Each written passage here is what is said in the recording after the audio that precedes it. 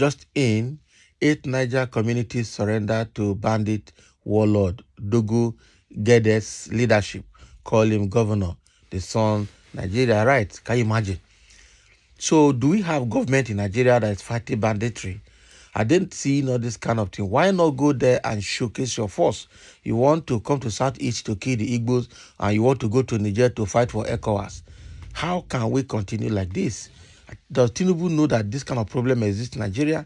This problem of Niger State has always been there until while Buhari was there until he left, and it seems to still be there. How can a whole 8 communities in a state, okay, surrender to a bandit and government is watching it? It means that government is part of the banditry. That is what it means. Breaking political news, 8 Niger communities surrender to bandit warlord Dogo Gede's leadership, call him governor. Okay, wow.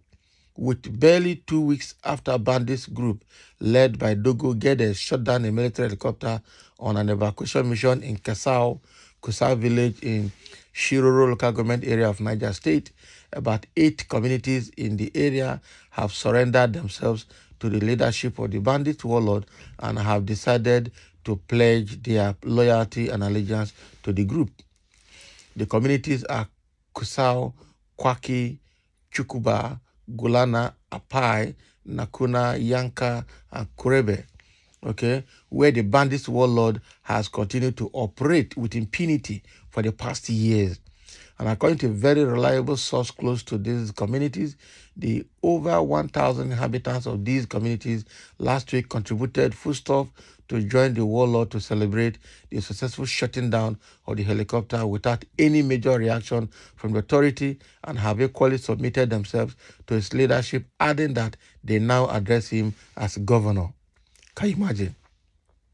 It was gathered that the decision of the people to accept Dogo Gede as their leader was informed by the fact that despite the killing of the soldiers and shutting down of the helicopters by the bandits, the authority has not taken any major step towards the bandits, stressing that the only way for them is to submit themselves and the group, because it appears that there's nothing anybody can do about the situation.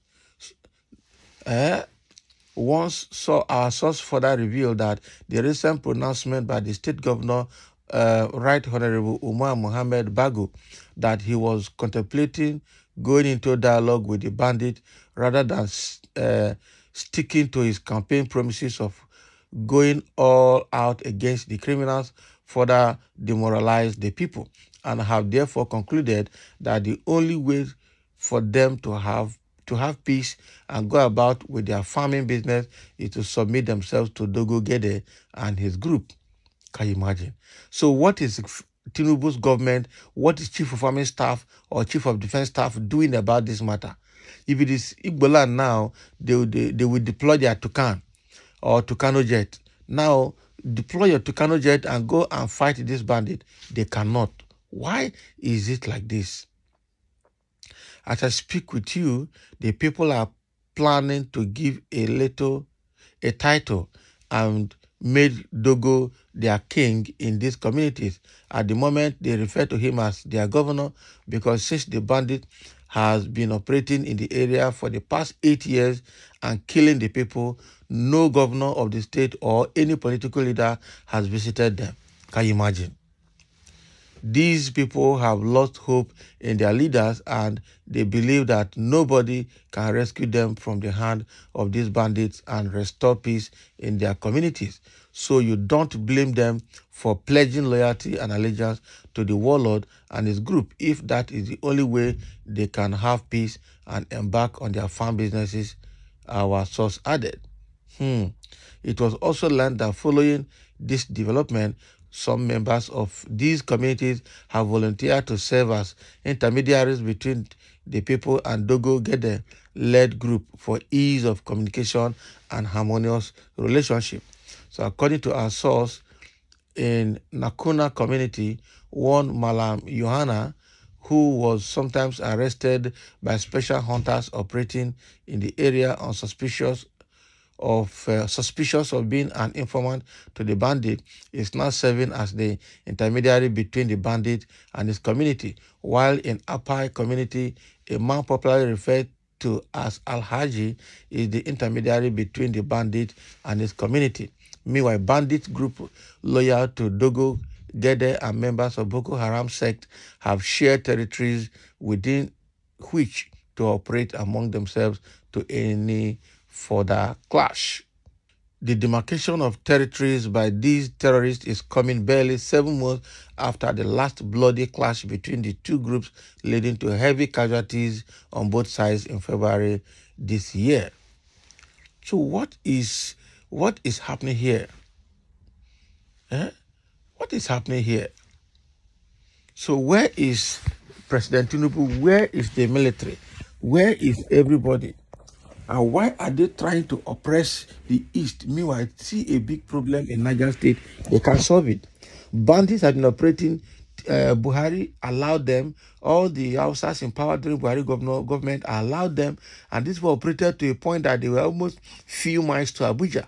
And they could not attack them. They even came to Abuja and attacked the guard of brigade that is in charge of security of presidency and the government house in Abuja, of Eagle Square, and nothing happened. So it means that it's government of bandits.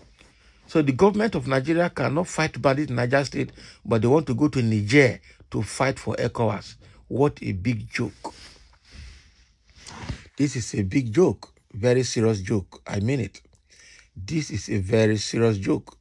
You cannot fight bandits in Nigeria, but you want to go to Niger to fight. You cannot fight bandits in Niger State, in Borno State, and in Kaduna, but you want to go to the southeast to go and fight ESN and IPOB that are agitating for secession.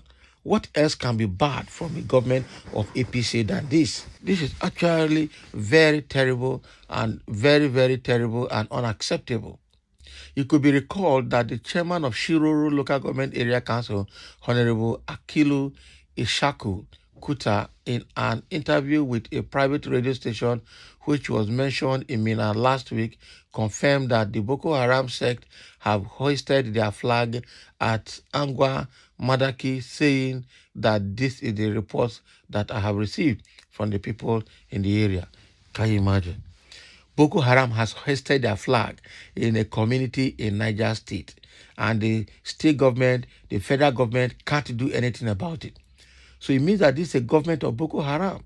The Tinubu is Buhari Pro Max, projecting how do I pull it? The objectives of Boko Haram, supporting Boko Haram to excel. That is what it means. I think the only thing is to share the country, let everybody go its own way, and let everybody go and determine how they will set up their own government.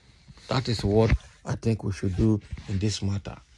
So let's have a comment that 8 Niger communities have been taken over by bandits in Niger State, and both state and federal governments are not doing anything about it. And these people also claim responsibility of shooting down the Air Force jet, and still nothing has happened at all. Meanwhile, these same people are killing the innocent people in the southeast and also planning to go to Niger to fight. What a joke. Thank you for listening, and let's have your comment.